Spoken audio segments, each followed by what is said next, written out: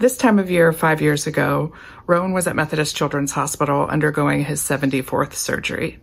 He had an intestinal revision that would keep him in the hospital for the whole month. It was during that stay that he told me, "Mom, tell my visitors to bring cereal for the food drive, not presents for me." And that's where it all started. He was able to collect over 4,000 servings from his hospital bed that year, and it has just grown year after year from then. After he passed away in December 2016, they renamed it the Rowan Windham Memorial Cereal Drive, and it's grown exponentially. Last year, we were able to collect 250,000 servings of cereal for children during the summer. Rowan used to say, "If you can't see the good, make the good." And he would be so proud to see how much good San Antonio is making right now.